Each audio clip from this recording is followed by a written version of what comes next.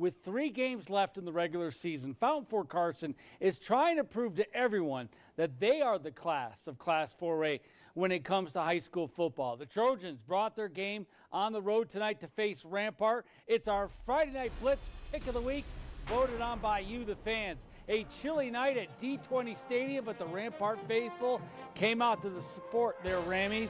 Trojans defense creating a turnover. Big stick, the X Factor, Xavier Williams, going to recover the football.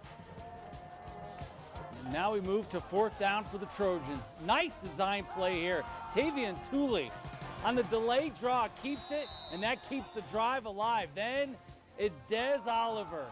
Great vision, some good moves, gets into the end zone.